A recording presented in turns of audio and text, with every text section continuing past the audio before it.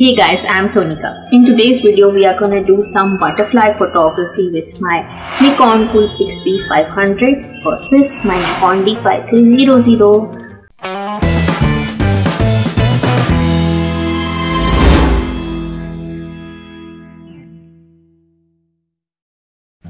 Please subscribe to my channel and turn on the bell icon to get notified whenever I am on YouTube. Thank you.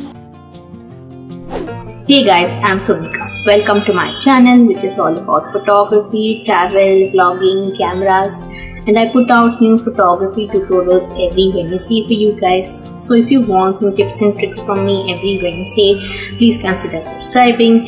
And in today's video, we are going to do some butterfly photography with both my cameras, the Nikon Coolpix B500, a bridge camera, and the Nikon D5300, a DSLR. Many of you guys voted for this video on my community tab, so now it's time to give that video to you guys. So let the comparison begin.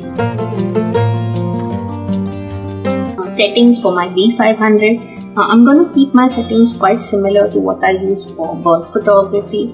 I'm going to use the auto mode and set my ISO to the least 125. Since I'm going to be shooting in broad daylight, I don't think I need very high ISO. White balance will be auto, manual focus, and AF mode will be pre-focus, and release mode will be continuous high, because I want my camera to keep taking images as I keep my shutter release button pressed.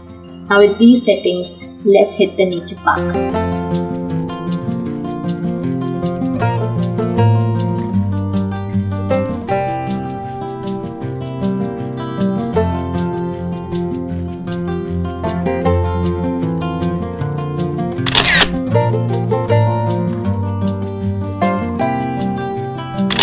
Capturing butterflies in flight can be difficult with my B500 as it does not allow me shutter speed control.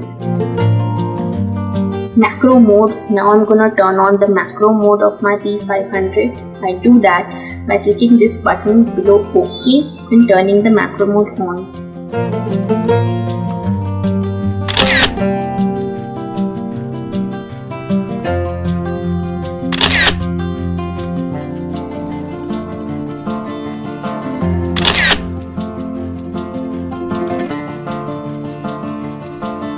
Now I'm gonna turn on the inbuilt flash of my B500. I usually don't use flash for butterfly photography, but to show you guys, I'm gonna turn it on. But I'm gonna use a diffuser to my flash because I don't want to scare away my butterflies. So I'm gonna use this piece of white paper and tie it all over my flash with rubber bands.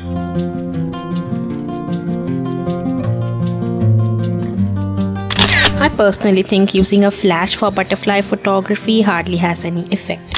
That's cause my butterflies are quite far for my flashlight to reach them. That's all with respect to my Nikon Coolpix B500. Now is the turn for my Nikon D5300, my DSLR. I'm going to use aperture priority and set my aperture around f6. I'm going to keep my shutter speed around 1/500, and for fast moving butterflies or to capture butterflies in flight, my shutter speed can be around 1/1000. So I'm going to keep my ISO such that it gives me such a high shutter speed. Mostly an ISO of 500 is sufficient to give me that shutter speed in broad daylight, but if need be, I will be increasing my ISO accordingly. I can use white balance as auto, spot metering. I may use matrix metering also if spot metering doesn't give me good results. I will shoot in RAW plus JPEG, and exposure compensation will be -0.7.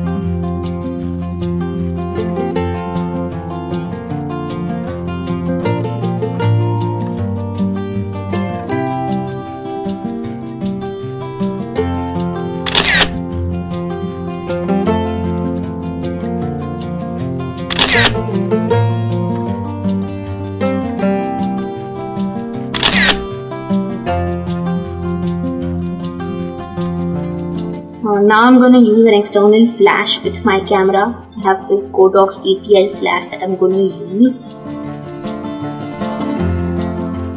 Here also using the flash has hardly any effect on my butterfly photos. Also the flash restricts my shutter speed and overexposes the scene if my butterfly is nearby.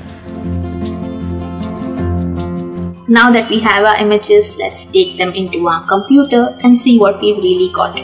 Here is my image that I have clicked of the striped tiger butterfly using my Nikon Coolpix B500. And here is the image of a blue tiger butterfly clicked with my Nikon D5300. And now we are going to edit them. I'll start with the B500 image first. I'll go to filter, camera raw filter. First thing I'll do is go to lens correction tab and remove chromatic aberration. Then I come back to my basic tab, adjust my temperature, increase tint to give more magenta tint to my image. Exposure here is fine, I guess. I don't want to play with it. Increase the contrast, reduce highlights by pressing down the Alt key, increase shadows also by pressing down the Alt key. My image is exposed well, so I don't need to edit it too much. Similarly, I will adjust my whites and blacks by pressing down the Alt key, increase clarity, vibrance. I'll take my saturation down a little bit. Curves, I love playing with the curves option because it really enhances your images, guys. That's it. I'm quite happy with my image. I'm not going to edit it further. I'll press OK. That's it.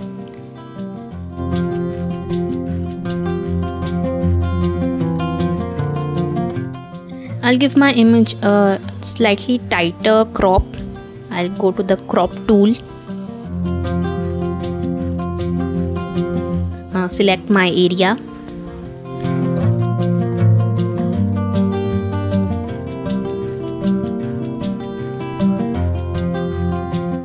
Press enter, and that's it.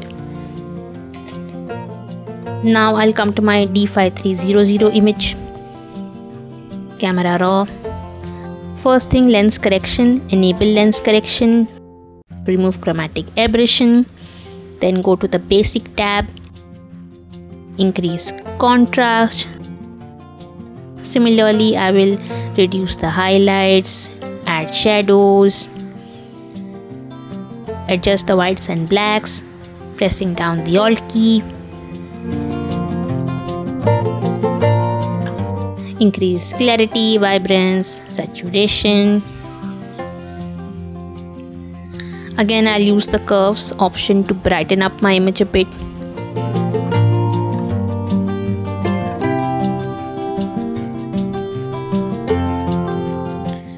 Luminance, since this was clicked at 500 ISO, I may have to do some noise reduction. So luminance of around 15 is fine. That's it. Okay.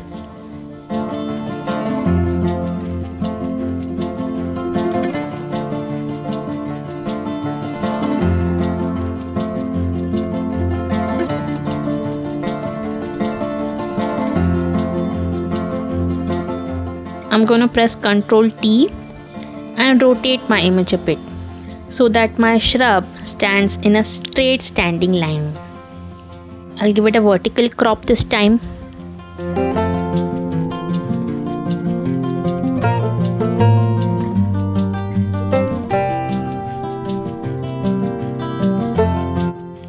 Enter. That's it. So guys, this was a comparison between my Nikon Coolpix B500 and Nikon D5300 with respect to butterfly photography. Butterflies are super fast, guys, so you have to be very patient and persistent if you want to photograph them. And I hope the tips I gave you in this video help you in achieving that purpose. If they did, give me a huge thumbs up. Leave a comment down below about which tutorials you want me to make next on my channel. Share this video with your photography friends and don't forget to hit the subscribe button. Also turn on the bell icon to be notified whenever I post new videos. here is my previous butterfly photography tutorial. Please go check it out, guys. Thank you so much for watching. Stay tuned for more such videos every Wednesday on my channel. Bye.